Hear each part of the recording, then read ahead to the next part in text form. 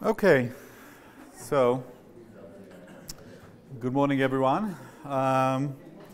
So I will give today two talks. One is a pretty broad introductory lecture on spatial cell types in the hippocampal formation, and the other one after the coffee break will be about kind of our own work on bats. And so the first talk will have very little bats in it. It'll be pretty broad, and I think as all introductory lectures, I already apologize. It'll be very basic, and I'm not going to go into details. I rather have time if you have any questions, things are not clear about these concepts of what these cells are doing. I think it's better to discuss and to tell you some more detail about place cells or grid cells. So let's start. So what I will tell you in the first talk is I'll start with a little background about the hippocampus and kind of the historical path that led us to think that it's related to navigation. It wasn't that clear 100 years ago. 100 years ago, actually, an olfactory hypothesis prevailed, but we'll get to that. Then we'll talk about the various cell types, place cells, head erection cells, grid cells, and I'll mention some other cell types. Okay. So this is the hippocampus in the rat in this case. Of course, we have two of them. This is just one on the left hemisphere in this case, kind of a sausage that lies underneath the cortex. And in another kind of view, you see it again in the rat brain. This purple sausage is the hippocampus, and it's connected very strongly, and I'll come back to it, to medial thoracic cortex. Essentially, the information coming from outside goes through the medial, most of it goes through the medial thoracic cortex to the hippocampus, then back to the medial thoracic cortex and to the rest of the cortex. And we know that these areas are very important for spatial memory and memory in general and navigation. I'll get to the evidence for this soon. The structure of the hippocampus is highly conserved across mammals, and this has been quantified in detailed track tracing. So I'm just showing you some pictures of Nissl stains, but this statement goes beyond just these pictures. Really, it's an extremely conserved across mammals. It's extremely conserved structure, but here just to get an impression in our bats, in rats, and even in Echidna, in one of those Australian, this is for you, Erica, one of those Australian egg-laying mammals, so as ancient as you can think of mammals, still looks very similar. So it's really conserved, and again, I say the connectivity in generally is also very highly conserved, as opposed to many parts of neocortex, for example. So, and as we already discussed, it exists also in birds, or a homologue of hippocampus exists also in birds and in reptiles, but it looks quite different. It definitely does not look like that. And there is some unclarity about the homology. On the other hand, if you I'll show it, as in mammals, if you lesion this homologue in birds or in reptiles, they have problems in spatial navigation. So they don't quite do the Morse-Water maze. They have other spatial types. So basically, they have similar kinds of problems. So there's also functional evidence for the similarity. But again, it's not entirely clear. So as I said, the hippocampus has this interesting anatomical structure that's quite unusual compared to neocortex. So the information, I'm not now talking about the information that comes from the neocortex. By and large, this is all drawing by Ramon y Cajal, by and large information comes from the entorhinal cortex, is funneled to the various subfields of the hippocampus, the dentate, the C3, C1, and then back to the entorhinal cortex. But this flow is largely unidirectional. So C3 projects to C1, but not backwards. Dentate to C3, but not backwards. This is very different than most of cortical regions. I mean, the general rule in the neocortex is if area A connects to area B, then area B connects back to area A. This is a general connectivity rule. And here it's very unique and very different, this kind of unidirectional information flow. The hippocampus is also a very high-level brain area. This is one of the most famous diagrams in neuroscience. It's the Feldman and Van Essen diagram of the visual system, actually. And this is usually kind of shown, I think, mostly to kind of as a shock to make you gape at awe at the complexity of the visual system. And indeed, you know, all the way to the dorsal stream, the ventral stream. It's really complex. But then if you look at the very top of it, this little thing here, this is the hippocampus. So in fact, until information reaches the hippocampus, it goes through an enormous amount of processing. And this is true not just for the visual system, which is shown in this case, but similarly complex processing goes on in the other sensory systems, except the olfactory. I'll get to this in a second. But the auditory system, etc. There's a lot of processing until the information gets to the hippocampus. It's really a very, very high-level brain area. And as I already mentioned, the one interesting exception is the olfactory input. So olfactory, there are direct projections from the olfactory bulb to the entorhinal cortex. This is very unusual. And this was the main reason why, as I mentioned in the second, in the 1920s, there was this olfactory theory of the hippocampal formation. People thought it's an olfactory structure. Only later we realized it's related to memory. And so, you know, when you look at something like that, you'd immediately expect this will be, you know, response properties of neurons will be very complex. It'll be a mess. And so I think you have to keep that in mind, because although it is very complicated, the fact that we still have you know, rather simple-looking representations for space, for directions, is quite surprising given the huge amount of processing. So this kind of expectation that everything will be absolutely impossible to understand does not match the anatomy. So it's kind of something to remember. So what were the early ideas about the hippocampal function? Kind of I'm giving you a 1-minute tour of the 20th century. So initially, the hippocampus in the 1920s was thought to be a part of the olfactory system, as I said, primarily on anatomical grounds because of this strong input from the olfactory bulb to the entorhinal cortex in you know, cross species in both rats and monkeys. But on the other hand, people have abandoned this idea first because we now know it really receives multisensory information. It's not just olfactory, so it's not an olfactory cortex of sorts. It receives really multisensory information. And also, there is a hippocampus in anosmic animals, so it doesn't seem to fit this idea. Then, in the 1930s and 40s, there was this idea of hippocampal and emotional processing, the so-called Papez circuit, and it was thought to be a part of the limbic system. A very problematic term that exists to this day. The problem with this is really that there is no such thing as a limbic system. It's not a system. It's really a set of structures around the limbus of the ventricle. So around a ventricle, and some of them are related to each other, some are not, but it's not really a system in any functional sense.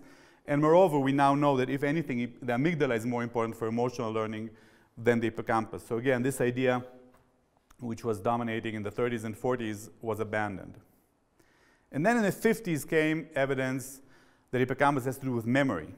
And this really, the hero of this revolution in our thinking about hippocampus was the famous patient HM, Henry Molaison, probably one of the two most famous patients in the history of neuroscience, who was a young man in Canada, had an intractable epilepsy that he could not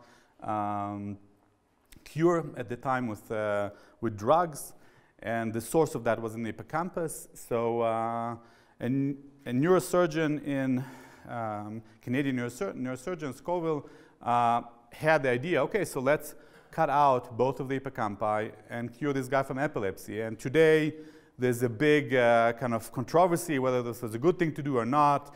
There was this big uproar. Some of you may have heard of it. It went all the way to the newspapers, New York Times, etc., because his grandson of this guy published a book basically trashing what his grandfather did. Anyway, it was a big controversy, but whether it's kind of ethical to cut out pieces of the brain, you have no idea what they're doing. But I think it's kind of, in retrospect, we might think this way, but at the time, there was still very strongly the olfactory hypothesis. And so I think I personally think it's not such an unreasonable thing to say, and sorry for that, Anna, but if you have a really severe epilepsy, several attacks every day, and then you think that you have a surgery where you can make a person anosmic, because this is sort of part of a factory system still by some people around at that time, and cure this epilepsy. I mean, I think it's a reasonable trade-off. So I think it wasn't such a terrible decision. But anyway, the result was very dramatic and very unexpected. And that is that the epilepsy was almost cured. But so it worked. But what happened is that the guy did not become anosmic, but he essentially lost almost all ability to learn new things. He could still do motor learning. He could still do several forms of learning, which immediately taught us that there are several different memory systems in the brain. So this was a big breakthrough in this respect. So not all memory is the same, but still it could not learn episodic memory. So what happened to him yesterday? People could talk to him, meet him, get out of the room, come back. He had no idea who they are. So really a very, very dramatic case of amnesia. So dramatic that this was like N=1 patient really transformed our thinking about the hippocampus. Then came, of course, other patients, but this was like a unique, very dramatic example. Okay, so the hippocampus is related to memory. Then, almost 50 years ago, came another very seminal finding, and a surprisingly simple one, or seemingly simple one, and that is the discovery by John O'Keefe of place cells. So basically, this is one of the papers of O'Keefe in the 70s. If you let a rat run in an environment, a T-maze like this, and you record where, so this is really a freely behaving animal. He used one of these very first preamplifiers and amplifiers at the time, and the way they recorded the position where the animal was, what they had, a little circuit that would emit light. They have a kind of threshold crossing whenever a spike crossed it, so they emit a light, and there was a silver plate that will be impregnated. So it really was low tech, no computer, but it worked. And so that's the way, of course, the first experiments were done. Later, things changed. You see that this particular example neuron is active whenever the rat is in a particular location. It looks like this neuron tells the animal is here. So something about the position of the animal or the place of the animal. So we call these neurons place cells. Of course, today we look at them somewhat differently. We let an animal. This is from another study. We let an animal from Mueller lab in the 90s or late 80s. We let an animal run in an arena. And we just count spikes, how many spikes were emitted by a particular neuron whenever the animal was in this, because this kind of top view of a circular arena. So this is maybe a few centimeter by a few centimeter spatial bin. We count how many spikes occurred here. So this is kind of a map of spike count. We may count how much time the animal spent in each part of the arena. And then we just divide the two, maybe with a little bit of smoothing, and we get a firing rate map. So spikes divided by time, spikes per second, at each location in the environment. So this is the typical kind of heat maps that are used to represent these place cells.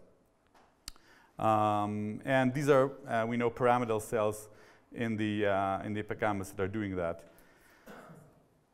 So just to show you, let's see if that will work, how this looks in reality. This is from Laura Colgin when she was in the Moser lab.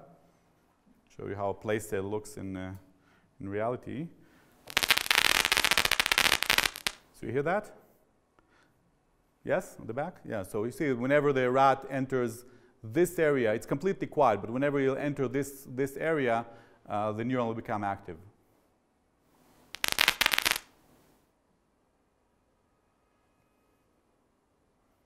Is it original speed or? Say again? Is original speed? Yes.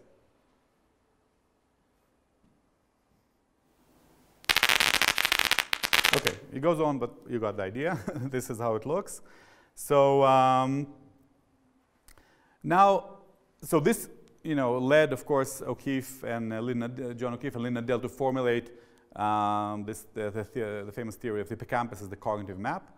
Kind of the idea that animals have cognitive maps was formulated by Tolman in the 1940s, but really O'Keefe suggested there was a certain particular brain area that can underlie that.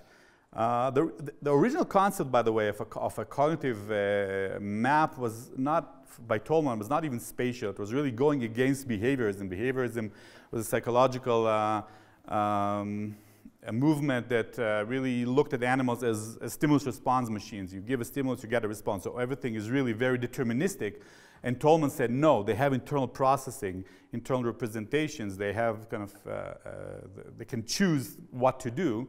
And so so use spatial navigation to demonstrate that. But the claim was much broader than that. The claim was really about internal representation and internal processing in the brain. But really, it's very convenient to demonstrate things through spatial navigation because you can measure things very, very nicely. But in any case, then O'Keefe and Nadell came with the idea that really it's specific to space and it's in the hippocampus based on the place cells. And then support for this then later came from lesion studies. I mean, there were already lesion studies before that O'Keefe and Nadell used to for support of their idea, but they all had various problems because they were not purely spatial tasks. And then in '82, Richard Morris teamed up with O'Keefe, and they did, invented the Morris, what we call today the Morris water maze, which is a much better spatial assay for measuring, allocentric spatial navigation. So the idea is so if you put a rat in a bath like this and let him swim, they don't like it if you put it about the right temperature, so they're okay, they can swim, but they'd like to get out if they can. And then you put a platform, and so initially they have, of course, no idea that even if there is a platform, so they will swim around, bump into the platform, and over some amount of trials, they'll figure out that there is a platform, and they'll figure out what its position, and then they'll be able to in a very straight manner, no matter where you release them, they'll be able to swim to the platform. So they really learn the absolute position. This was thought, by the way, that they really learn a kind of an allocentric representation based on distal cues. Today, very recently, in the last couple of years, this has been challenged because there is evidence that now that in fact they might use some sort of a radial representation, that what they learn is the distance from the wall they learn as compared to the walls, but then the radial position they use the cues around them. This is all kind of very nice behavioral studies that have been done, but there really were thousands of studies using this approach. And the key thing is that if you in this approach is if you remove now the platform, the rat under normal conditions will swim in this quadrant, kind of exhibiting that it knows where the platform is supposed to be. But in hippocampal lesion animals, they cannot remember that. They just kind of swim around randomly. And these deficits in spatial memory occur after lesions in dorsal but not ventral hippocampus. Why is that interesting? We'll get to it in a second. What other evidence are there that hippocampus is involved? So this is kind of causal evidence. You lesion it, you have problems in spatial navigation. There are also a lot of correlational evidence of this sort, and there are really many studies showing these kinds of things. So this is correlational studies showing that the volume of the hippocampus is related to the area that an animal navigates in. And you can argue whether it's a valid approach, but in any ways, this is an example of this, of two very closely related voles, the metavole and the pine vole. The pine vole is monogamous, so they form pairs. They're actually very famous in social neuroscience, this species, but for this purpose, the home range of the male and the female are the same because they're in pair, and it's a small home range for the males, whereas the metavole are polygamous and the males have a very large home range, and accordingly, the hippocampal volume in the males is larger in the metavole than the pine vole, and there's no difference in the female. So the correlation in the hippocampal volume it correlates with the size of the area that the animal kind of navigates in. Of course, it's a correlation, so it could be kind of also maybe you move over larger areas, so you need to run faster. The motor areas might grow. I mean, so many things can happen. There's not, of course, a proof, but this has been shown in rodents. It's been shown in birds. So in closely related bird species, the hippocampus is larger in ones that have bigger home range. In bats, same thing. Again, within one bat family species, they have a larger home range, have bigger hippocampus. This has been shown across many species, and also in humans. So we won't have Thomas Wolbers, and unfortunately, so you won't hear about human hippocampus, but I'm going to show you now my one human hippocampus slide, that if you, this is the whole series of studies in London taxi drivers, because London taxi drivers are expert navigators. The reason they are is that to get, it's still true to this day actually, I talked to taxi drivers recently in London, it's still kind of the old-fashioned way. To get a license as a London taxi driver, you need to learn and to undergo this very difficult test that actually a relatively small proportion of people pass, and that you kind of in class like this, you have been told you're supposed to pick somebody up here and drive them to there, passing through a certain touristic sites, and you have to do it in the most straight and efficient manner possible. And you kind of the locations are chosen at random at each exam. So you really have to have some sort of map or a very detailed representation to be able to compute what's the shortest route from arbitrary points A to B. And so those people who can do it get to be taxi drivers in London, and they're expert navigators. And it turns out that the volume of the posterior hippocampus, which is the homologue of the dorsal hippocampus in rats, that's where you lesion and they have the spatial deficits. The volume of that is larger in London taxi drivers than in age-matched controls. It's correlated with the time spent as a taxi driver. This is kind of from one of the early studies by Eleanor Maguire. This is kind of normalized volume of the hippocampus, and this is time, 10 years, 20 years. So the ones that have spent many years as taxi drivers have a bigger hippocampus. Let me just finish this slide and then I can answer. And there is, it's larger in taxi drivers than experience-matched bus drivers. Okay, bus drivers, of course, have fixed routes, which is more striatal. I'm not going to go into that, but we know that fixed route navigation has more to do with the striatum. That's generally an area that also is involved in more generally in habit formation, whereas this flexible way of navigating, as taxi drivers need to do, be able to do any kind of navigation from any point A to point B, that seems to be related in the hippocampus. And in bus drivers, there's no correlation with experience of hippocampal volume. Of course, with the interpretation, there is a hen and egg problem. We don't know if this is literally a plasticity effect, that the more years you work as a taxi driver, your hippocampus grows, or in order to survive 20 years as a taxi driver, you'd rather have a hippocampus and kind of be very good in navigation to start with. So we don't know, but there is this correlation. Yes? I guess the bus driver story actually answered it. I wanted to ask if the GPS system, if they would use a GPS. Yeah, it's a big question. Yeah, so there is some evidence now that maybe it affects, but I don't think we know much about how our use of GPS might affect the system. It's actually a big open question. But I guess it would be similar to the bus drivers in some way.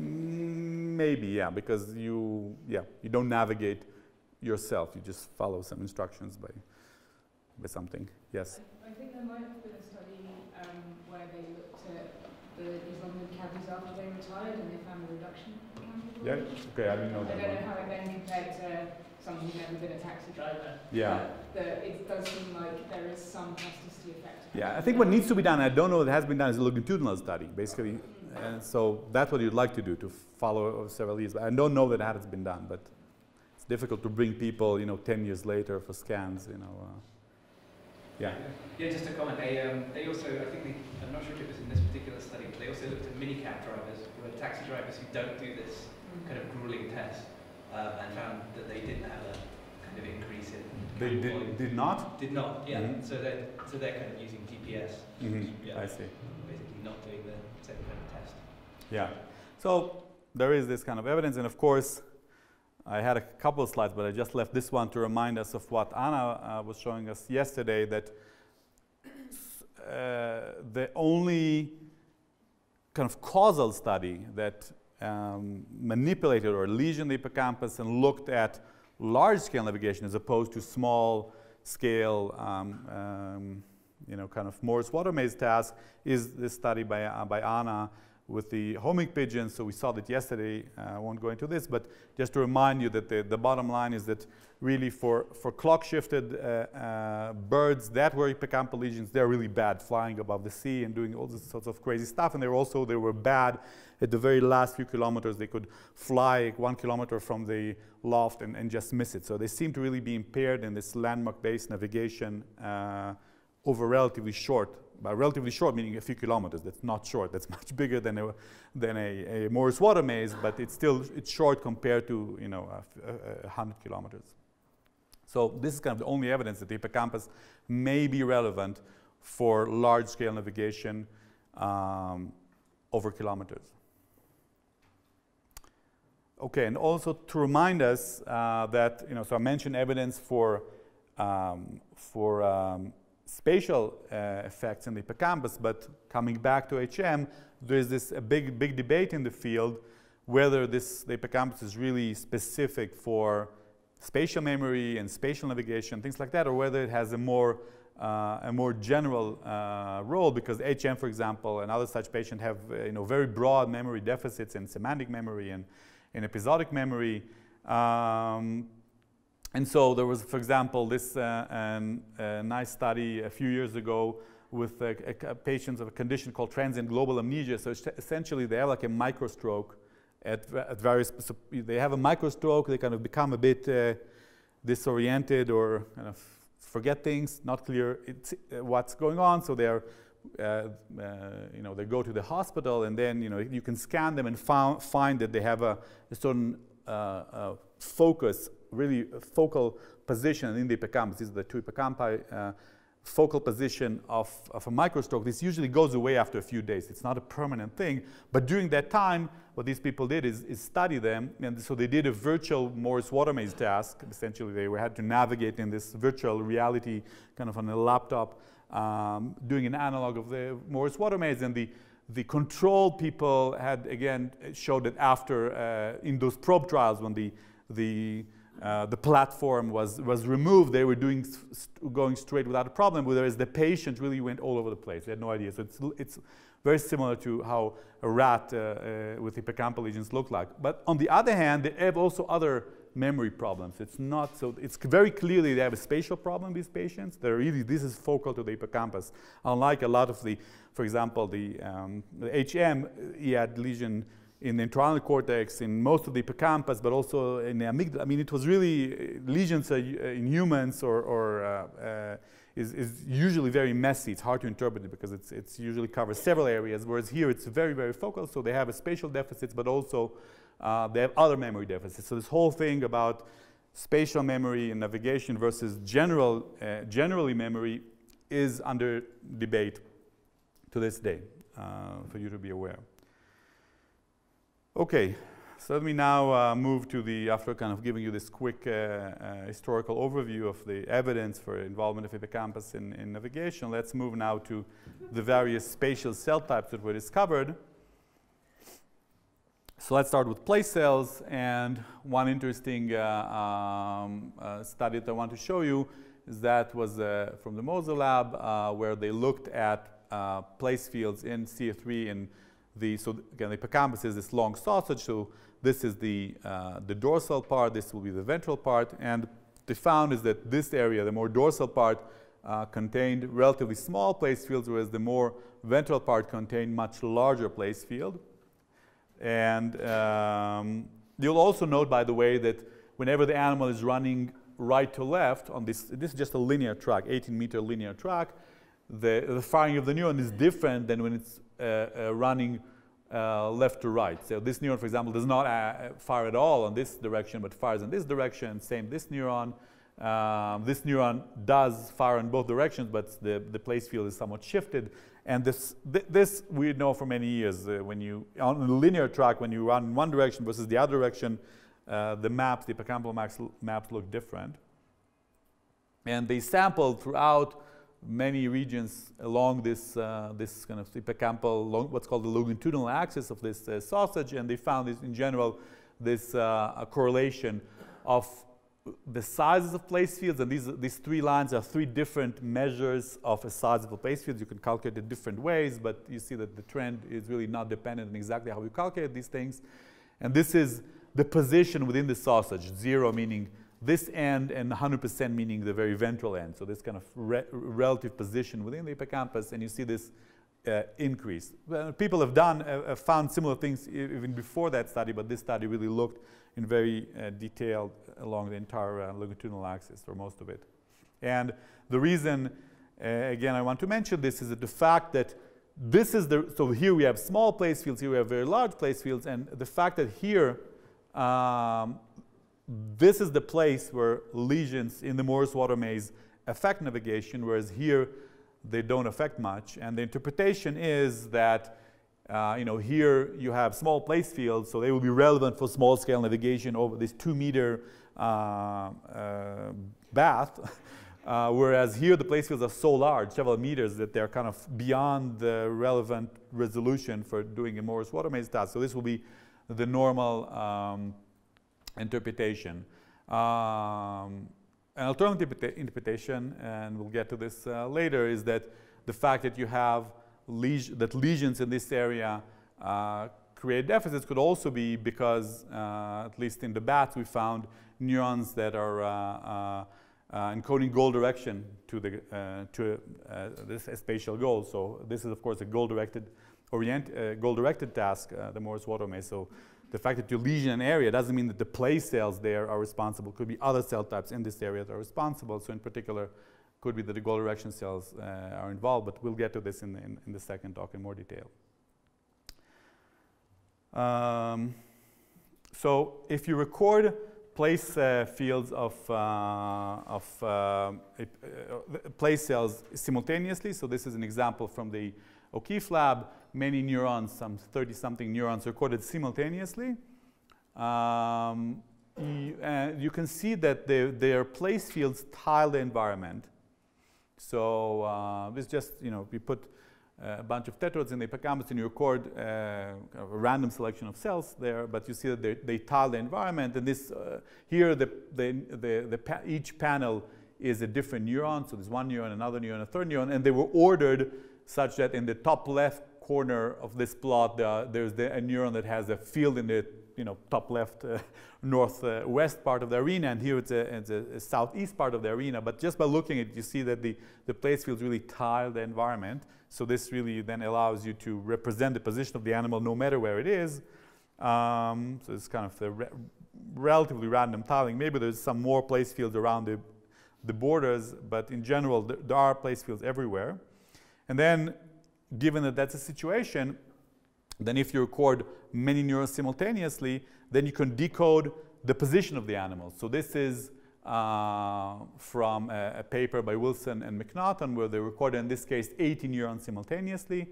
And this was the original paper where kind of they invented the tetrodes in parallel in the same year, also in the O'Keefe lab.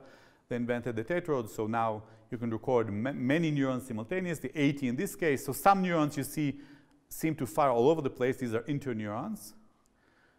They, in fact, although they fire all over the place, it turns out that they do carry spatial information. The fact that you don't have a Gaussian place field that's very precise in space, but you see some modulation. Let's say this one fires a little bit more in the center than elsewhere. It turns to be very reproducible and reliable. So they also carry spatial information, the interneurons, but by and large they tend to be ignored, but they are also spatial.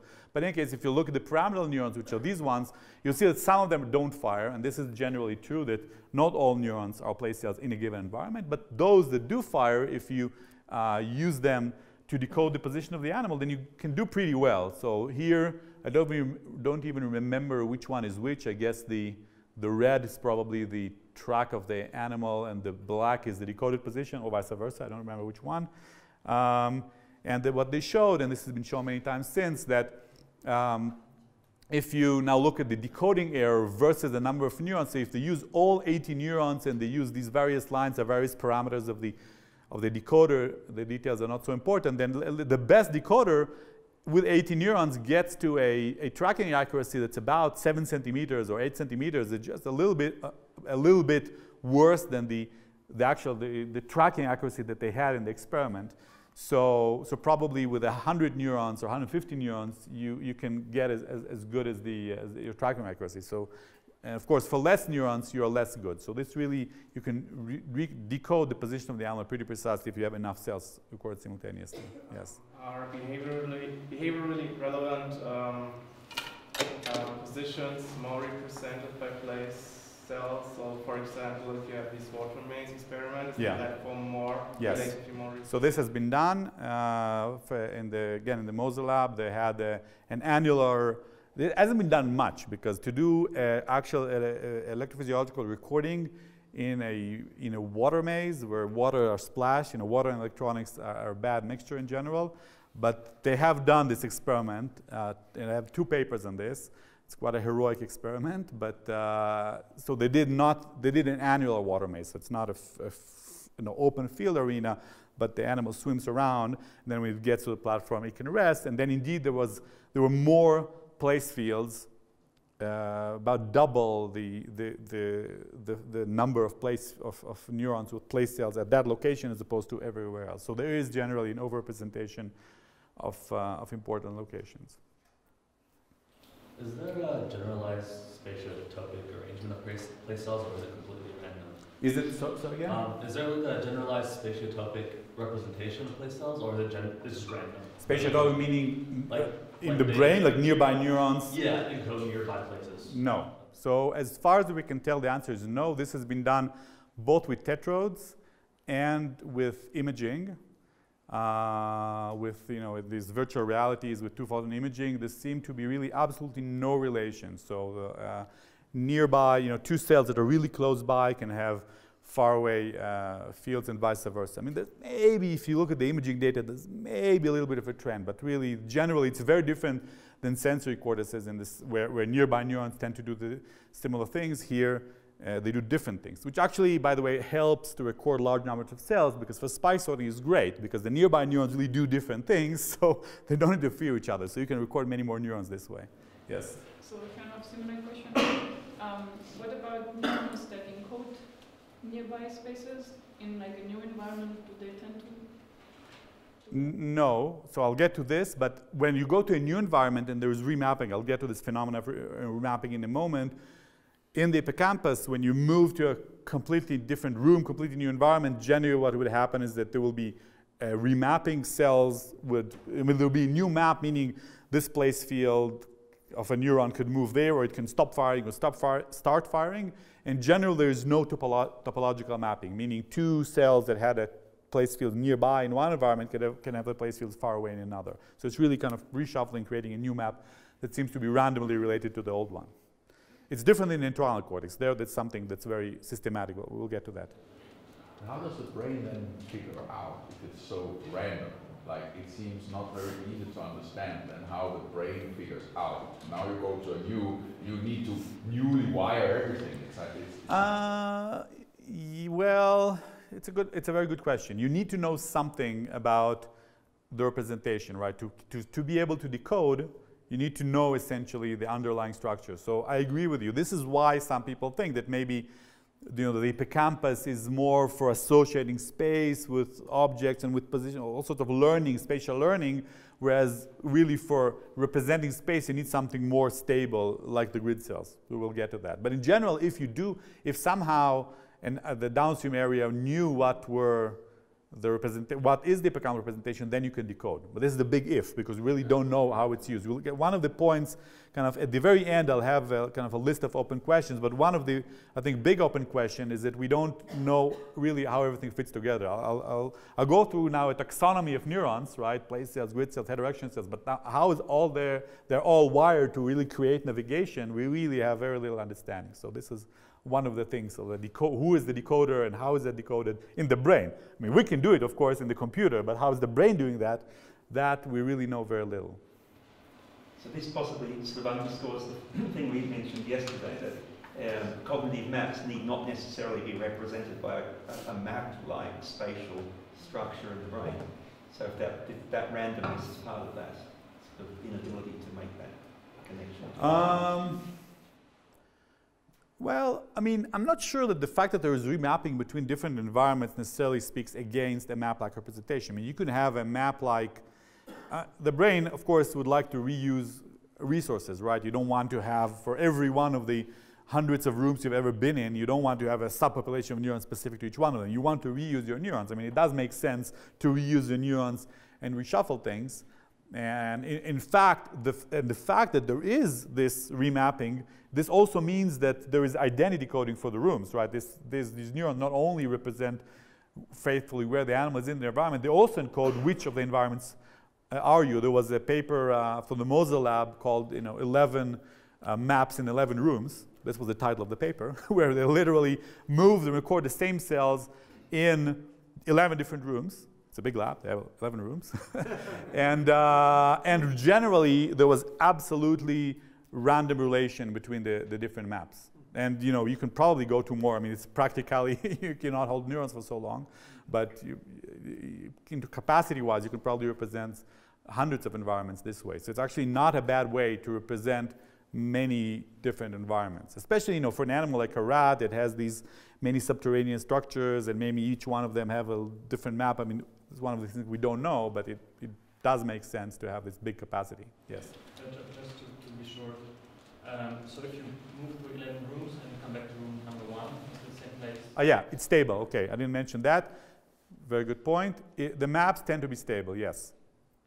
So if you look in rats at least, and also in bats, if you look at it's a bit less stable in mice, but in rats and bats at least, if you look at a map or at the place field of a neuron recorded in an environment and then recorded later in the same environment, it's actually very stable. Correlation coefficient, if you just do a correlation coefficient of the two maps, in these two repeat trials, correlation coefficients could be an average, 0.8, 0.75, something like this, which is pretty good.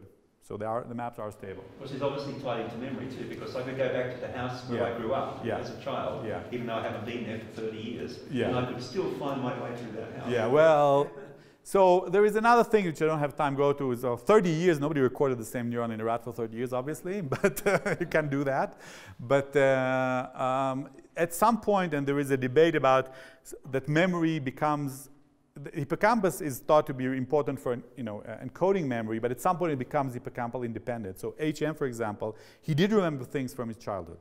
He could not learn new things, but he did remember things from his early childhood. And similarly with other patients, also in rats, there's a lot of studies looking at that. And there's a debate about how long is this time window over which memories become hippocampal independent. But the general, I would say it's a consensus in the field that the hippocampus is not where the memories are stored long term. They're being transferred to the neocortex for storage. How fast does it take? There's a big debate about that. but the ultimate result is that the memories themselves are stored elsewhere. So the hippocampus is really more of the encoder. Yes? Is there anything known about the stability of a learned map in terms of like how long you had to be exposed to an environment to have this stable in return, or the kind of cues or richness of environment? Okay, so these are two different questions. With cues and richness of the environment, there has been very few studies. There's one study from McNaughton who they had a linear track, and one half of it was kind of empty, nothing there, and the other half of it was a lot of stuff there, a lot of kind of objects and odors and really rich in information of all sorts, visual, olfactory, tactile, and they found that the place fields and that half of the track were a bit smaller and also more stable. So it definitely helps.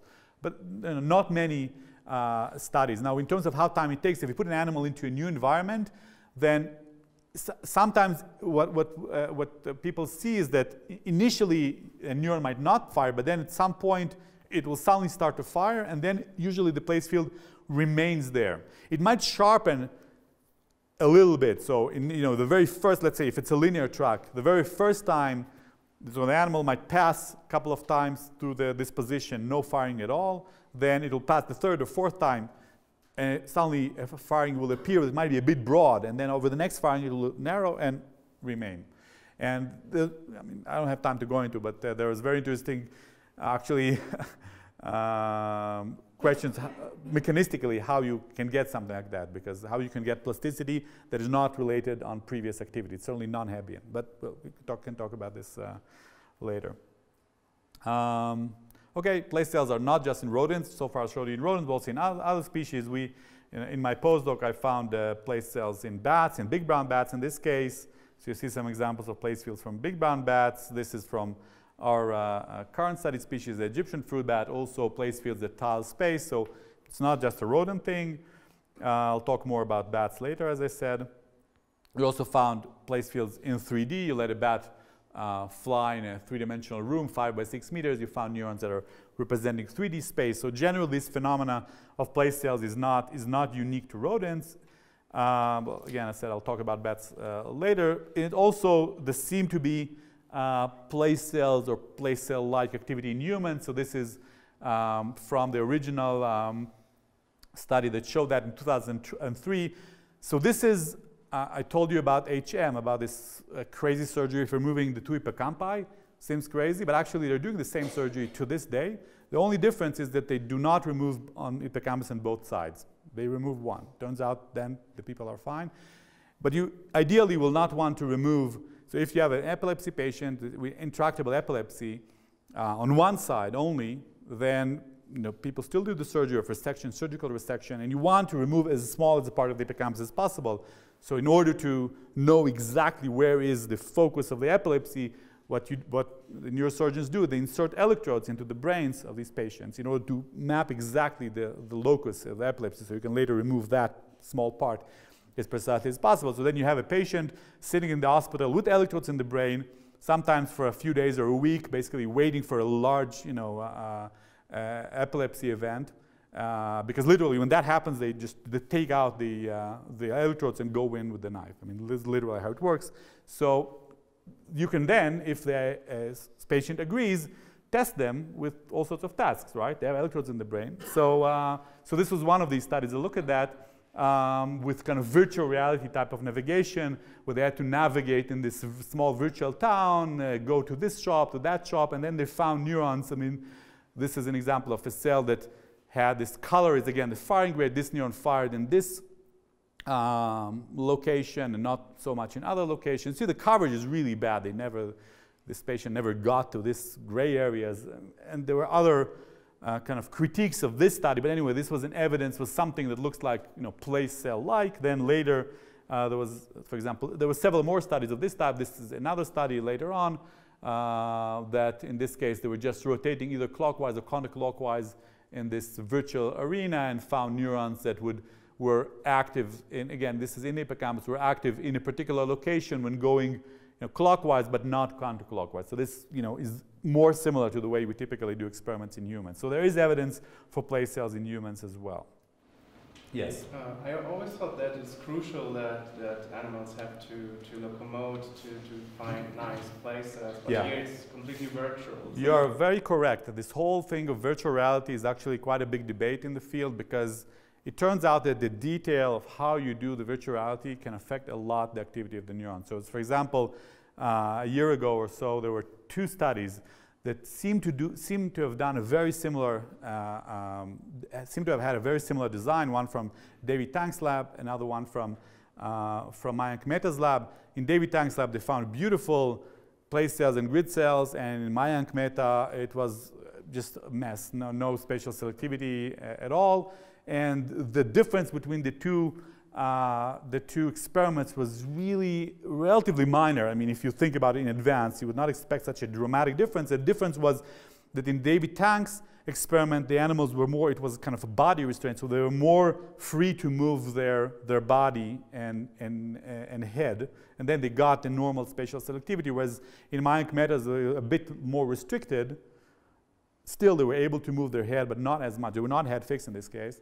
So, so what seems to be a relatively minor difference in how much an animal can actually locomote makes a big difference.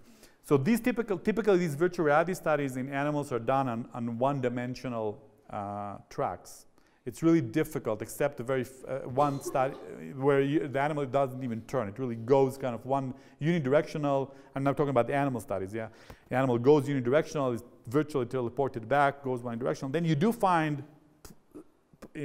place cells in this, in this virtual environment. Neurons responding to this virtual environment, but it is quite a big debate of how much that, because you don't, if an animal is head fixed, most of the experiments, the animal is head fixed, you do imaging or you do electrophysiology and the animal is head fixed, you don't have normal vestibular inputs, you have a mismatch between the visual and vestibular inputs, so a lot of problems. And so I'd say, I mean, my personal take on it is the more naturalistic you do it, so the more of the visual, of the various multisensory cues you allow to be intact, the more normal things look. So you can still have an animal, let's say, the nice thing about virtual reality is that you can really allow you to control completely the inputs, which is really very difficult or impossible in real world situations. But you can still have an animal locomoting freely and still kind of do all sorts of funky manipulations on the world, rotate the world and things like that.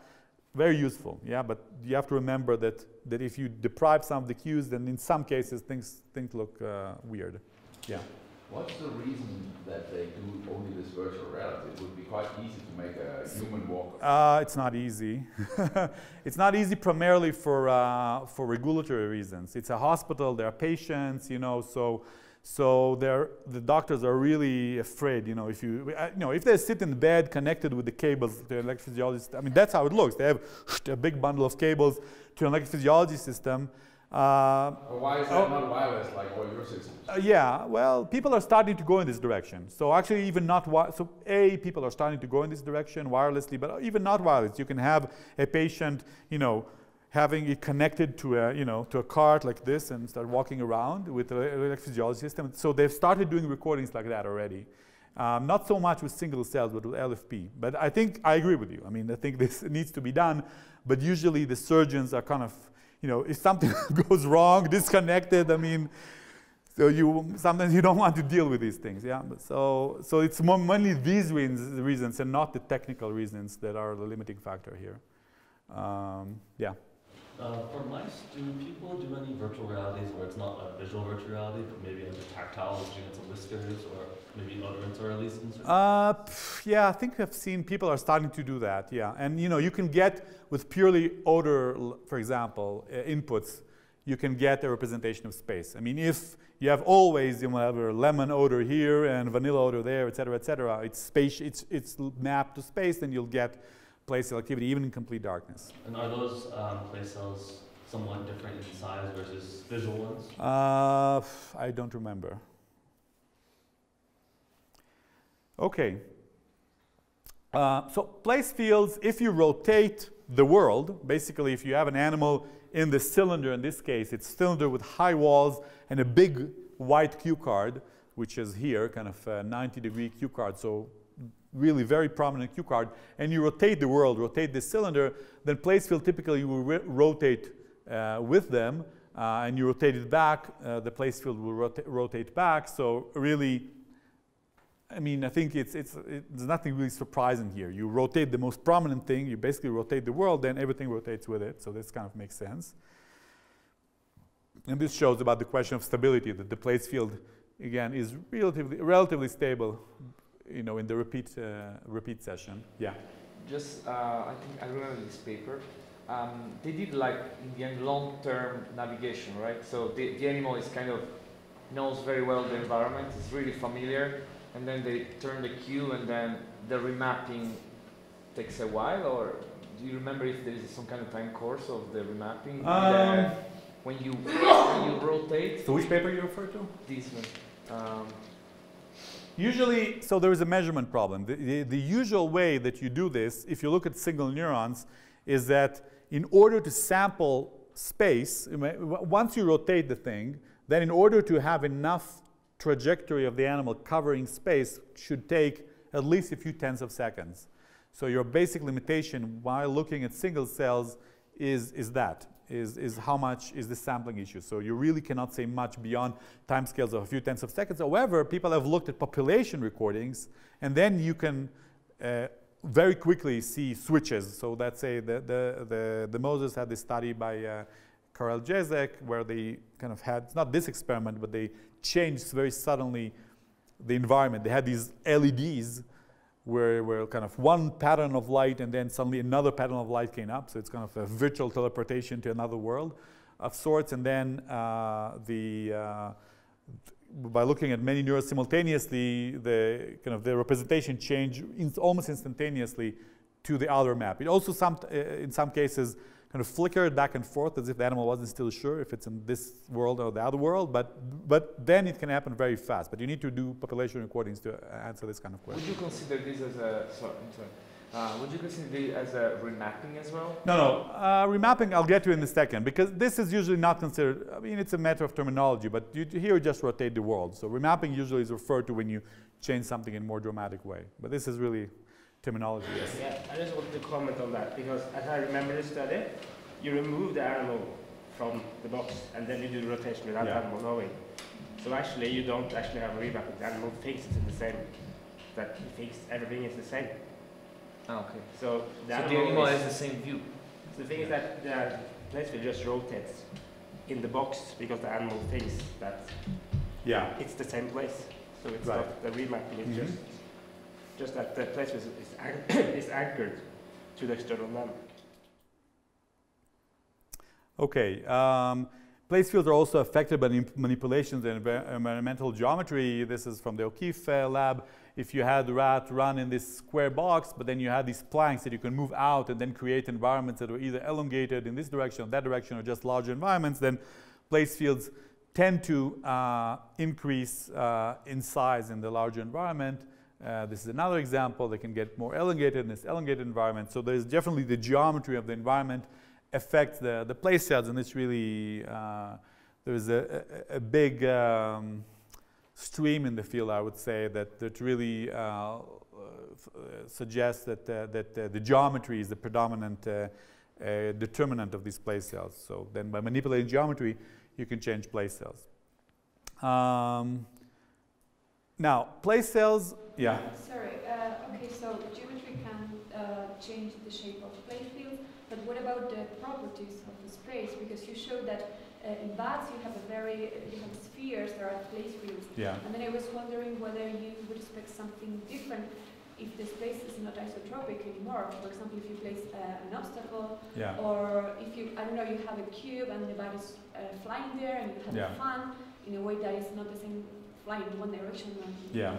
So, well, I haven't shown you this study, but anyway, I'm going to answer. We actually did that in our, for the 3D place cells. We had them fly either in this room that's really non-isotropic in the sense that it's 5 by 6 meters, but it's not 5 meters in height. It's 2.7 meters in height, so it's non-isotropic. But we also recorded them in a cubic environment that's 2.7 by 2.7 by 2.7, and place fields in our case were actually isotropic in all cases. So, but you know, they were exposed to the environment. So I mean, I think it really depends on the details of how you do the experiment. If we are in a linear track, in both bats, of course, and in rats, then place fields are elongated. You know, the linear track can be 10 centimeter wide, and you know, the place field can be tens of centimeter or 80 centimeter long. So of course, you know, you can't even map across, right? So, okay, so this is just to show you that I've told you about kind of visual manipulations where you manipulate the visual environment or you move planks. These are mostly visual, but although you can say also tactile, they go and touch the walls. But you can, in an experiment where you turn the light off and then turn it on back, the place fields oftentimes remain stable, and this is sometimes interpreted as evidence for path integration, which is kind of independent of the visual input. I personally think that this is evidence for the fact that we were using olfaction here, because in another study in 2000, this study from the group in Marseille by Savet et al., they showed that when you turn off the light and you wipe out the odors, then the place cell disappear. Only 10% of the place cells remained with the spatial tuning. So really, these neurons seem to be multimodal. They have visual information coming, olfactory, and if you get rid of all sensor information, then just think things collapse. You have multiple maps that are stored simultaneously in the rat hippocampus. So this is an example of a study from the O'Keefe lab where they had animals move from one environment, a square environment, to a circular environment, and again, square, circle, And let's look at this neuron, for example. So in a square environment, it has a place field here, and again here, and again here. In the circular environment, it has a place field on the south side. So you really see that when you switch the animal between different environments, the place field switch in a reproducible manner. Some neurons, let's say, turn off. This neuron is active only in the square and not in the circle, etc. So, but by just looking, these are simultaneously recorded neurons. You can see that there is a representation of, in this case, 2 environments, but as I said, it can go up to 11. That's at least the current record. Yes? So is A, C, and E the same room there? Or is it just a I don't remember. I think it was, but I'm not 100% sure. I don't remember. Now here, they did something here I can answer your question, because here I remember the details. This was a very interesting study where they produced evidence for a kind of a phase transition. So here what they did is they trained initially animals in 2 different rooms. So they had animals run in a square box in one room and in a circular box in another room for a relatively long time. So they learned that, square is completely one environment, circle is completely another environment, another room. Then, in one room, they started morphing or manipulating the shapes, so they will be, from perfect squares to kind of square-like and all the way to kind of circle-like and all the way to the circle, okay? A whole series of positions, and they did it randomly. This is plotted, ordered by the squareness or the circleness of the shape, but in fact they did it randomly. But this was after the animals already learned that square is one world and circle is a completely different world in a different room. And what you see here is something really dramatic, that at a particular point, these are all simultaneously, 20 simultaneously recorded neurons, at a particular squareness, all neurons simultaneously change their firing. So you see these neurons were completely not active in the square environment, suddenly, boom, they're firing in the circular ones. These neurons, vice versa, they're active in the square, become inactive in the circular, and these neurons change their activity. I like this neuron number 13 because it shows some persistence. Yeah, you have a place field here in the square, then it switches to this another position, but you also have a remnant of the old field. So there's some interesting hysteresis effects. But in general, it's really all the neurons seem to, at this point, shift, or almost all the neurons shift their tuning. There are some that retain, like this one. But generally, they seem to be, and this is, again, shows that you have different maps, but it also shows that this was kind of suggests an evidence for attractor dynamics, this kind of sudden jump to a different map at given a very small shift in the input is suggestive of attractor dynamics. Okay, another point that's kind of studied a lot with respect to place cells is that they have, so all I told you so far is kind of a rate coding, right? The firing rate of a neuron says something about where you are in space, but there's also temporal coding. And in particular, there's this phenomena called theta phase precession, whereby, so if you record from the hippocampus of rodents, you see this very clear oscillation at about 8 hertz, a theta oscillation, and then you can record spikes.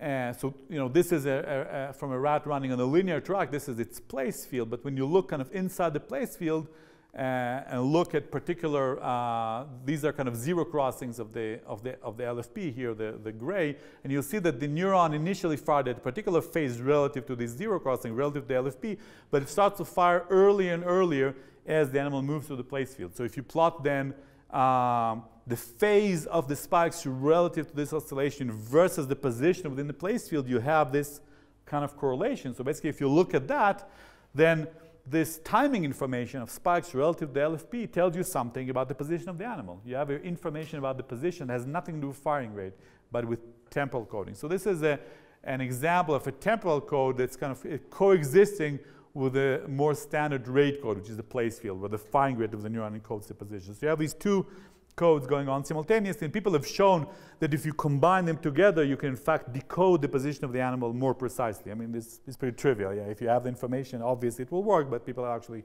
shown that it does work. As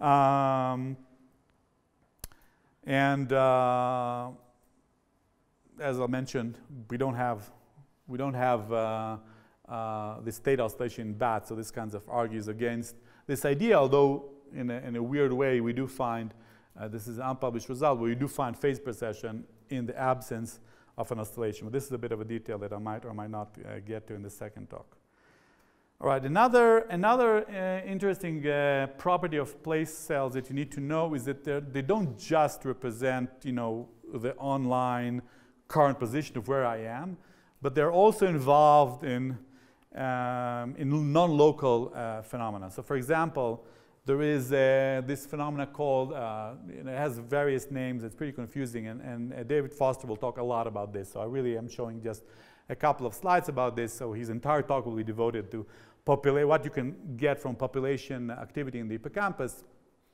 But anyway, I'll show a couple of slides. So if you're recording, you know, 30 neurons simultaneously in the hippocampus, and this is now time, the animal is running, and you order the neurons by the position of their place field. So as the animal runs along the track, first fires the first neuron, then the second, then the third, then the fourth. So you order them this way, right? You order them such that they will be according to the position of the place fields. But then you look while the animal is resting at the end of the track, right here, you see that suddenly all these neurons fire together. But in fact, it's not together. You look at more zoom in, you see that they're firing in a structure that's kind of really resembling very much the order of activation while the animal is behaving. It could be in the same order, it could be reverse. We won't go into these details now, but this seems to be really a non-local activity. The animal is not going anywhere. It's stationary right here.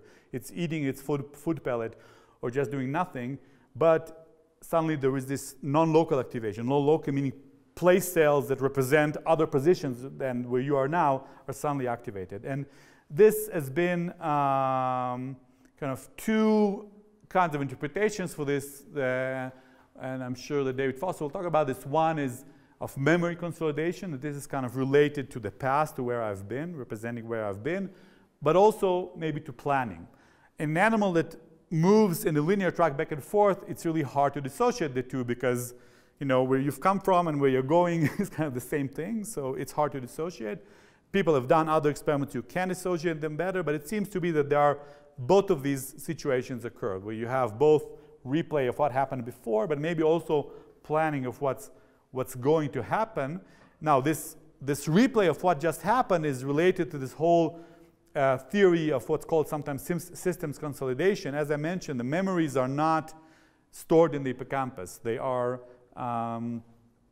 stored elsewhere, and a dominant theory in the field is that these kind of population bursts of activity are kind of information packets that are being sent to the neocortex for storage, if you will. And in fact, we know that, you know, these activities, this population activity occur usually very often in conjunction with these what's called high frequency ripples, so these high frequency oscillations that we know that synchronous to them, there's also activity occurring in, let's say, prefrontal cortex. So people have done recordings in hippocampus and cortex simultaneously, showing that there is, you know, as this packet of activity occurs in the hippocampus, then there's also, let's say, transition to upstate in neocortex. So there's evidence, again, it's kind of correlational, but there is evidence that suggests that it's just let me finish this slide, that there is indeed, it's important for memory, and there's also causal evidence. So, for example, this is a study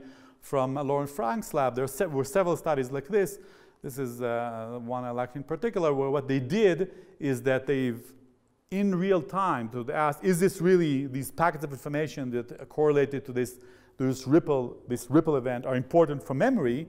So what they did is in real time, they had this electronic circle that in real time identified that this thing is starting now, and then they could zap the hippocampus. Not exactly hippocampus, they zapped the hippocampal commissure, but anyway, they zapped,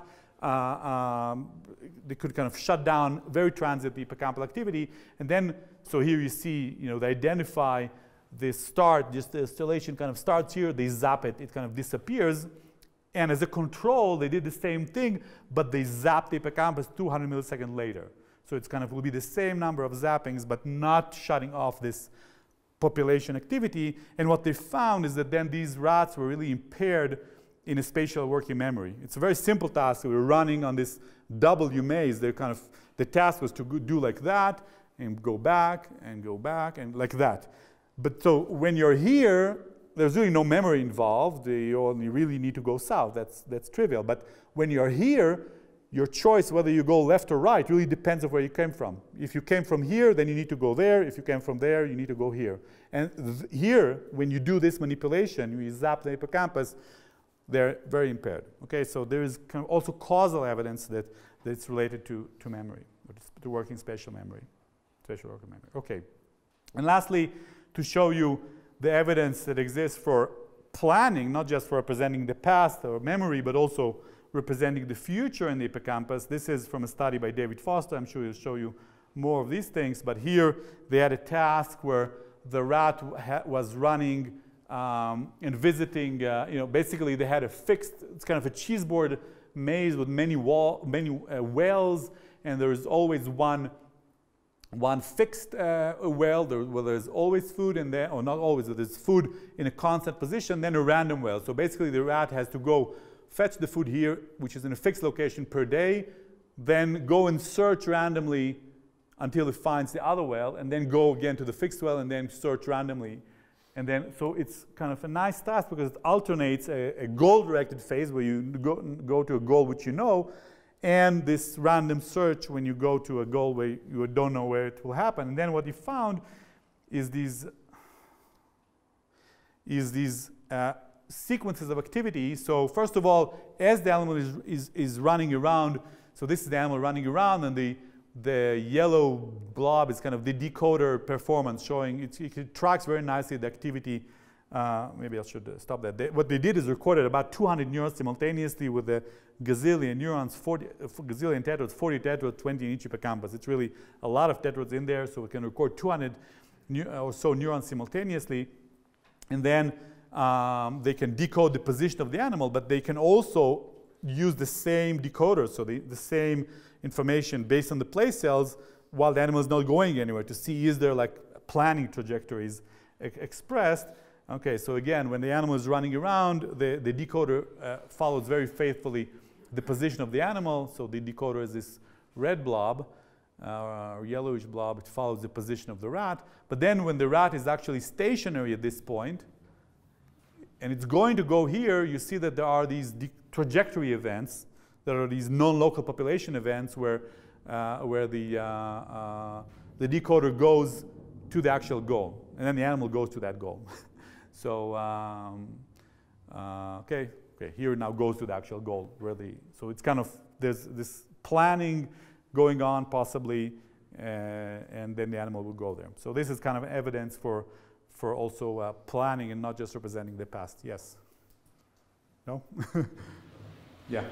So those are the same place cells that fire when the animal goes to the actual location as well?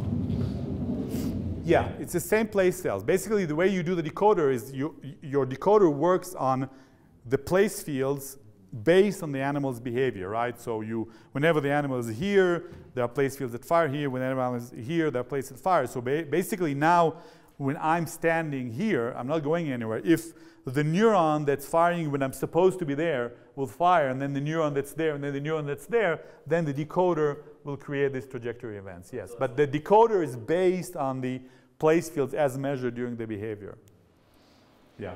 As far as I know, people think that these sharp wave ripples are associated with some sleeping states, and therefore regarding pre-play, I'm wondering, when I'm planning to do something, I don't sleep. Okay, so I know, I didn't go into you're right, that they occur both during sleep, and then it's actually thought to be related to kind of transfer of information to neocortex, but also during behavior, and then it's thought to be related to kind of ongoing spatial, working memory performance, or maybe planning. So these kind of past versus future outlooks. There are also studies in humans suggesting that the hippocampus is involved both in kind of past and in future. It's kind of interesting, a memory structure that represents both the past and the future. I think there's an interesting link there, but there's evidence for both of these things. Okay, I think I need to hit the gas. Let's talk also about some other cells. So heteroaction cells, these are just some historical examples of heteroaction cells. So these are neurons that are found in brain areas surrounding the hippocampus. And here you see 3 examples of head erection cells. So these are neurons that when you look at the firing rate of the neuron versus the head erection of the animal, you see that these are really beautiful examples. They're not all like that, yeah, but you see that you have really beautiful tuning, very narrow to a particular direction, particular azimuth. Here are 2 more examples. Now, so head erection cells were found in a whole host of areas, such as the dorsal presubicular, anterior thalamus, medial entorhinal cortex, and a whole host of other areas around the hippocampus. And they're kind of classically thought to be tuned to head direction and not to position. So they're not place cells, but they're really representing the head direction.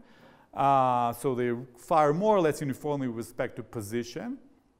Although, in parentheses, I should say that we found, in fact, that in the bat, place cells in the hippocampus also have genuine head direction tuning. And this was also found later in Mayank Mehta's lab in rats. So really, there is also directional information in the hippocampus. What we thought as a strict separation, hippocampus is only about space and not about direction, and surrounding regions are only about direction, not about space. It's not exactly the case. There is some mixture. Certainly there is mixture in the entorhinal cortex. We'll get to this in a second. But I'm now talking about the classical head erection cells that are kind of not in the hippocampus. They tend to not care so much about space. And very importantly, I think it's kind of related to navigation, is this point, that the head erection tuning, by and large, except maybe one study, they seem to be stable across the environment and across different environments, seem to be really global. So for example, I mean, even here, Anna Smith, right, had the poster here. You can go check it out, where there was a corridor that's kind of half a circle and 4 kind of rooms, small rooms, yeah, boxes in different directions. And across all of this thing, the head erection cell is always pointing in the same direction. I mean, it's not trivial because this thing really is curved and these different rooms are going in different directions. Still, the head erection cells always point, whatever, east or north. And also, Jeff Taube has done a study where rats were on the first floor of an apparatus, then went to the second floor, and again, they were pointing in both floors, they're pointing in the same direction. So except one study from Kate Jeffrey in retrosplenial cortex, which has this kind of more weird head erection cells, but in all other studies, in all other brain areas, in all studies, there's really a very strong finding that the head erection coding, or this compass, if you will, is extremely stable. So it's really a global compass. Now, of course, we have no idea if it's a compass in the geophysical sense, yeah, if it's magnetic or whatever, but relative to the local room, it seems to be always stable. Yes, Henry? So it's relative to the local room. So yeah. These boxes have to be open, and basically the null reference is in the surroundings. Right. Okay, because otherwise, how could they do it? Right. So these experiments, traditionally the way you do them is you always have the ceiling open, primarily for technical reasons, because usually the way you do the experiments, you have a cable running out. So if you have a ceiling, that's a problem. But yes, they always see the ceiling, or in most cases, they would see also, very prominent things on the walls, etc. So there's very strong visual cues, electrophysiological setups, doors, what have you. So there's a lot of information. But this is really relative to the local room, and we don't know if that's related in any way to, the planet. Yes? Is there a difference of head erection cells for upside down postures, like for the bats? Yes. So I'll get to this in my second talk. Now, another interesting fact, unlike the places that I told you, you change, sorry, let me go back. So if you rotate the environment, just like with the place cells, if you rotate the cylinders, then head erection cells will rotate together. Yeah, so these, again, you rotate the cue card by 180 degrees, and these 2 head erection cells rotated together, so they maintain the relations between themselves. So this is kind of makes sense. What's more important is that if you, let's say, remove the cue card, or move them to a different room, or do all sorts of manipulations like that would elicit remapping in place cells. So place cells in the hippocampus will do these weird random stuff. Head direction cells do not do random stuff. They might rotate, because now you move the animal to a completely different room. It's a different world, so, and the local cues are completely different. So you'd expect the compass to rotate. You did everything you can to disorient the animal, essentially, but they all rotate together. So these two neurons rotated in this strong manipulation, but the difference between them is maintained. So really, it's very strongly yoked together, the remap together. And a classical model that can explain these kinds of findings is what's called the ring model of head direction cells, that I will really have the pleasure of not talking about a lot, because I'll leave that to Vivek Jayaraman, but just to tell you the basic idea. This is a model that's been around. I mean, this plot is from the 2006, but this model has been around from about 1995, 96, as the leading model of head direction cells, what they do. And the idea there is that this is a theoretical model, completely theoretical. And the idea is that you have neurons sitting on a ring. So these blue circles are neurons sitting on a ring. And if one neuron is exciting its neighbors, but then there is global inhibition, then you will have a stable bump of activity they will form with kind of all these adjacent neurons being active and all these neurons non-active. And then as the animal starts to rotate, if you have an information about angular velocity coming into the system, let's say as the animal starts to rotate left, then if there's information about animal velocity that comes into these neurons, it's kind of move the bump of activity with the movement of the animal. So then this kind of bump of activity will track the movement of the animal. So this model was around, as I said, for more than 20 years as a complete theoretical construct until Vivek's lab looked at that at an area called the ellipsoid body in the Drosophila central complex, which looks exactly like that, looks like a torus. And it was one of these most amazing things where it actually turns out that there is a bump of activity there, and it is rotated with the animal movement, and there's also angular velocity inputs to that rotate exactly as you expect by the model. So really an amazing prediction for mammals that was confirmed in Drosophila. So we'll hear all about that in Vivek's talk tonight.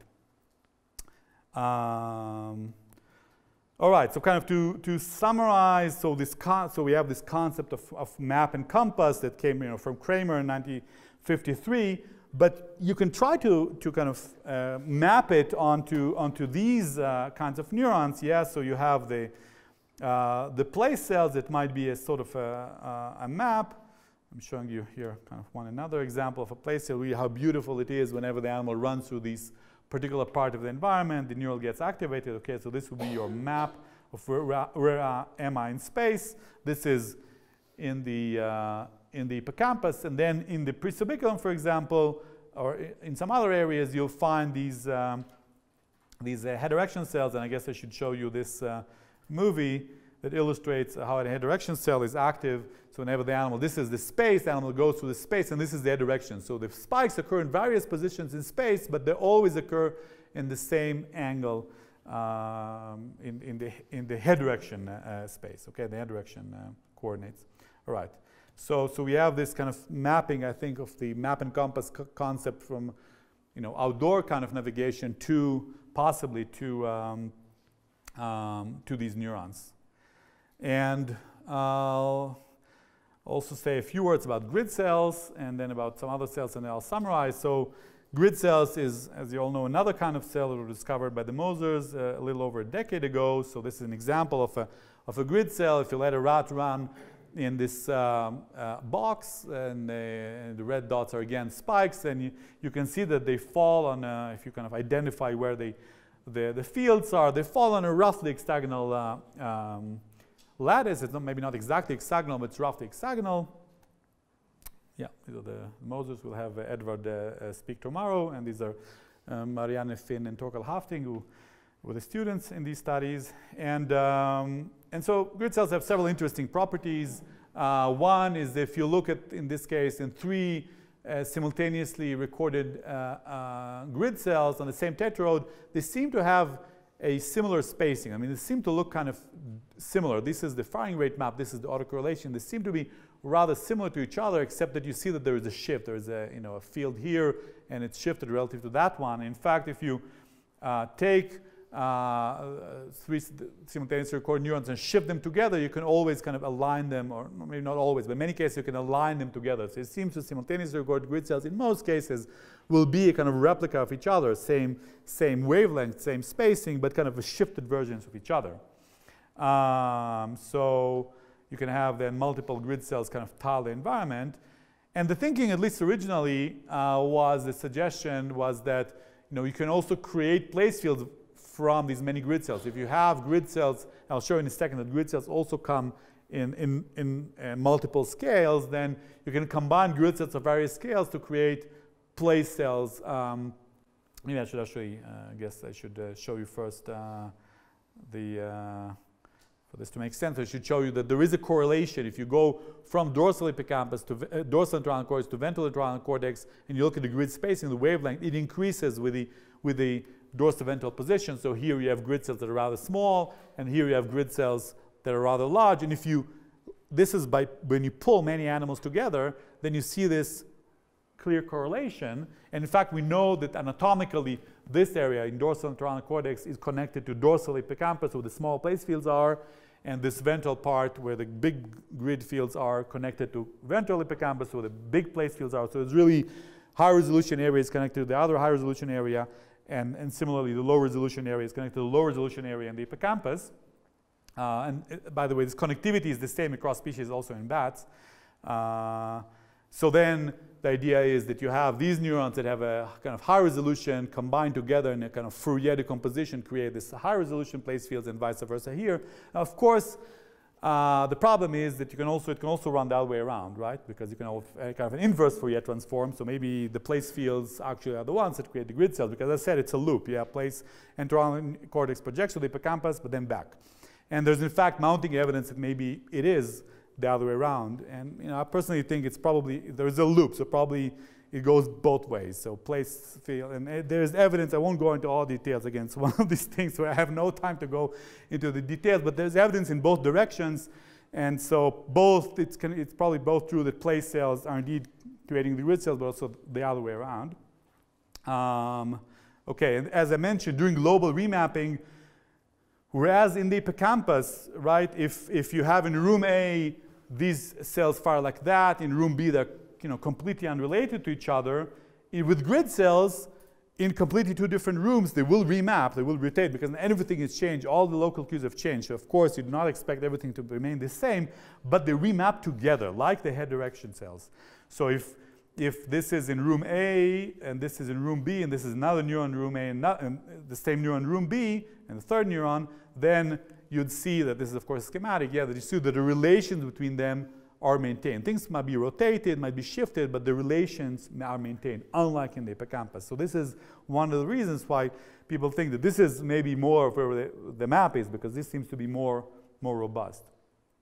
Okay, so they shift and rotate together, and I showed you that. And just to say that, in fact, this is what happens if you look at many animals pooled together. But if you look at individual animals, then it turns out that you have, if you look at one animal, you move your tetrode in one animal, then you encounter initially placed, this is like position with going dorsally to ventral entorhinal cortex. Initially, you encounter neurons that have one spacing, then another discrete spacing, then a third discrete spacing. So these modules with very discrete spacings that they are different between different animals. So when you pull together, you see this overall correlation. But within individual animals, you in fact have these discrete spacings.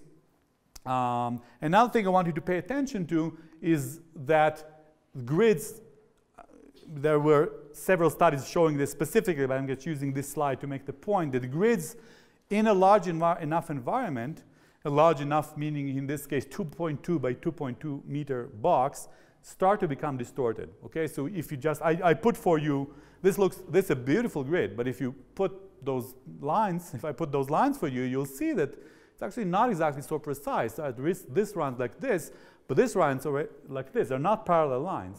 So it's not a perfect grid. And indeed, there were several studies that shows that if you start distorting the geometry of the environment, then the grids can start being distorted. Or if you just look at a big enough environment, then the grid starts to slowly be distorted. This, of course, immediately raises questions of what happens in really large-scale environments. How much is that the grid cells can be relevant for them? So, for example, this is for you, Henrik. So, what is the role of grid cells in large-scale environments? I mean, I don't think we know, but there were several suggestions. One is kind of, you see the eager bird researcher immediately, a year after grid cells have been discovered, right, puts a grid on these infinite environments. It kind of imagines that you'll have these infinite grids and kind of tiling very large-scale environments. This is kind of from a review by Henrik about kind of navigation systems. This is one option, but of course, first of all, no studies were done on these large scales, no very huge grids were found, and also, if grids get distorted over a 2.2 meter environment, it will be hard to imagine how they will be stable or kind of consistent across very large environments. So this is kind of one option that was raised. Another option is perhaps you don't need very large grids, you can have small grids, but as long as you can have a combinatorial, specific theories that, or models that suggested that you can have grids that are in small spacing, small wavelength, but different from each other. So these modules that I showed you that are discrete, if they're indeed kind of periodic across space, this is a grid cell with one wavelength and it's a grid cell with another wavelength, then you can still unambiguously code space because these grids will have their peaks align here, but then the second time they'll align will be somewhere there, right? So you can unambiguously code very large spaces even with smaller grids. But still, for this to work, this has to be precisely periodic. If it starts to drift and get distorted in large spaces, this will not work either. Yes? Were the distorted grid maps shown in ventral hippocampal? I mean, ventral enteritis? The distorted ones, no, are in dorsal. Yeah, well, many questions. Okay, yes? Could it also be that it's maybe a bit naive due to the sampling? Because, I mean, you record based on the time the animal spent. Yeah, I mean, look at that. It's pretty good sampling. I don't know if you see the gray lines. Maybe you don't see it. But there's this pretty thick coverage of a gray line. This is very good. Now, of course, if you go to even larger environment, let's say a 4x4 meter box that there's people now in the Mosel lab working on that, then you really have to have the animal stay there for several hours to sample space. So there is a sampling issue, but here it's actually good sampling, so it's not because of that. Yeah, Anna. Do you get improvement like with the place cells in precision of the grid when you have more cues? Like if the arena wall has a nice panorama? Yeah, so okay, so there is, first of all, there were several studies suggested these distortions are caused related to the walls, and for example, there was a study from Lisa Giacomo, a couple of studies showing that near the wall, where there's more information, the animal literally touches the wall, then the fields are more reliable. When you go away from the wall, the animal maybe has to path integrate, there's less information, then things are less reliable. This just makes sense because there's less information in the middle of an environment than near the wall. Yeah. Is there any evidence about kind of how systematic this distortion is in the grid cells? So across the different scales of grids? Yeah. Because the reason I ask is because if you have, like, you're saying, like, if you have this distortion, then you can't have this kind of big scaling. But if the distortion is really systematic, then it can still work. There's not much information about how the different modules, the different scale, how much they distort together or not. But I think your question actually touches upon a very important question, because for me, so you can look at that and say, okay, so maybe if the grid is distorted, then the grid cells are not really the metric of space. This could be one interpretation. The other interpretation is maybe they are the metrics of space, but your spatial perception is distorted. So I think it'll be a fascinating and a very difficult experiment, but I think it's possible to do. The O'Keefe lab has now this honeycomb maze that might be possible to use that to address it. But think of the possibility that the animal in those distorted spaces, this is just a box, but also, the O'Keefe lab has done this trapezoidal kind of environment and things got distorted there as well. So if your perception of space is distorted here compared to there, and the grid cells are also distorted here compared to there in the same way, then maybe, they are the metric of space and are reflecting your spatial perception, right? I think it's a big open question. And of course, the really difficult, if there's one thing I hope you learned over the last 2 days, that behavioral experiments are really difficult. And so measuring the spatial perception of distortion of space in an animal in an open environment, it's a very tricky thing, but people are working on that. And I think that as long all the network is distorted in a coherent way, yeah. you will still be able to decode the position. Right, you can still be able to. The other thing is, of course, it can be very distorted, but if it's coherent and consistent, you can decode position, right? It doesn't have to be a perfect lattice. Yeah, but the third possibility then is that maybe grid cells have no role in large-scale environment. Maybe like in this kilometer scale, things will become completely distorted, and maybe it is only for small scale. It's an open question. We don't really know. And so again, all these questions about large scale, I'll address them in my talk after the break. But the thing is that, of course, all of these experiments were done in small environments, in small boxes, 1 meter, 2 meters. If you think about how many neurons you will need to tile, many kilometers, then it's really, really many neurons, 10 to the 12, 10 to the 15, depending on how many, on all sorts of assumptions. So clearly, things need to be different on large scale, and okay, maybe I'll skip that. And I'll tell you after the break about how we approach this. We've built this very large environment and trying to address this question in a linear but very large environment, 200 in this case, and hopefully a kilometer long this year.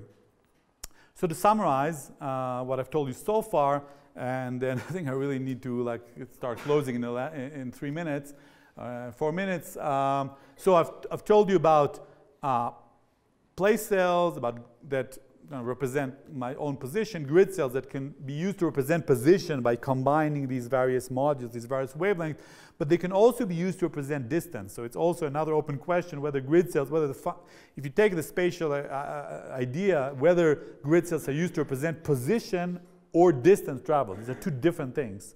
And I think it's an open question, at least for me.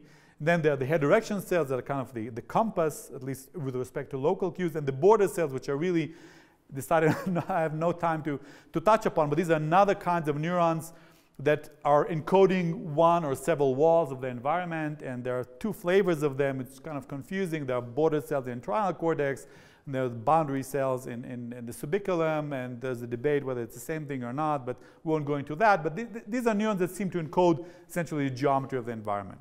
So for example, they may be involved in this reset, and I mentioned as you approach the wall, the grids seem to be more stable as opposed to the center, so maybe those border cells are used, the information from the border cell is used to constrain your error in the grid cell. But you can also use just sensor information because you touch the environment, direct sensor information could do that as well. So to summarize, place cell encode position, where am I? Grid cells, the position or distance. Border cells, the borders of the environment. So these can be thought of kind of composing sort of a map. I mean, again, I don't necessarily mean an Euclidean map, although grid cells, if you look at them, they seem to be pretty Euclidean, so at least by the look of them. And then the head direction cells encode direction, so this could be kind of a compass. So this is kind of the mapping between the concepts of the navigation outdoors to these neural cell types. So I have literally 2 or 3 slides of other cell types just to mention them. There are cell types that are related to navigation. So I mentioned already the border or boundary cells. Then there are speed cells in medial triangular cortex discovered a couple of years ago that could be important, for example, for path integration. If you have very reliable speed information, it could be very useful for path integration. And then another kind of cell that I'll actually talk more after the break, but all of these cells had to do with where I am and the locally distance travel, but how our goals represent in the brain. Ayelet, who's sitting here, asked this question, and she found neurons that encode the direction relative to the goal. So actually kind of a vector towards the goal. We'll see, I'll show you more of that after the break. I think I need to skip that. And then this is really my last slide, some open questions. From me at least, you can, I'm sure, put more questions here, but one has to do with the hippocampus and space. So there is this gap in spatial scale. All the neurons that I've showed you so far were recorded in really small environments.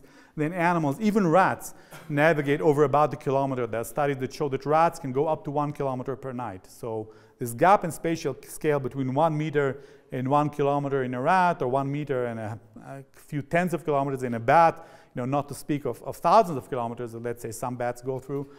It's a huge gap, and we really don't know how that is related. And I'll tell you a little bit of our attempts to get at that. Then the neural basis of goal-directed navigation, I think, is an open question. We'll talk about that, but really all these cells that were studied so far had to do with where I am right now and where is north, and, or like local north, let's say the room north. But how do we get to goals? We know very little. We started working on that as well. I'll tell you that after the break. And then there's more general questions. I mentioned already some of them. The hippocampus, is it about space or about memory? So there are these ideas that maybe the hippocampus is more general machine to encode sequences. So if your animal navigates through space and you get spatial representations, but if an animal goes through some other sequences, then you get other representations. For example, there was a recent study from Dmitry Aronov and David Tank where they had a kind of a sound sequences, and then they found hippocampal neurons that encoded sound frequencies. So you can create situations where you get other representations in the hippocampus. And in fact, you know, one of the ideas is, and these are things are, of course, these evolutionary arguments are hard to verify, but one of the ideas, for example, proposed by Buzaki and Edward Moser, but also others, that maybe this was an ancient hippocampus. As I said, it's very ancient in mammals, so of course exists, a homologue of this exists in other vertebrates. You know, maybe it was an ancient mapping system, because, you know, really to get from point A to point B is crucial for survival, but then you kind of, there was a system that can learn flexibly relations between spatial position and create sequences of positions, but then once you have the machinery to do that flexibly, then you can hijack it for other stuff, to create episodic memories, to create all sorts of other things, right? So you have a machinery for flexibly learning relations in space. It is evolutionarily important. Then you can use that to create other stuff, and that might explain some of the differences that people find between rats and humans. In humans, you know, maybe the hippocampus has been hijacked also to do other stuff. Hijacked in the good sense, yeah. Okay, so this is another open question. Then, as I said, past versus future. There's open questions there. Whether the hippocampus has only to do with spatial memory, things about the past, or also about planning for the future. There's evidence for both, and there's interesting link in general, I think, in past versus future when we talk about memory systems.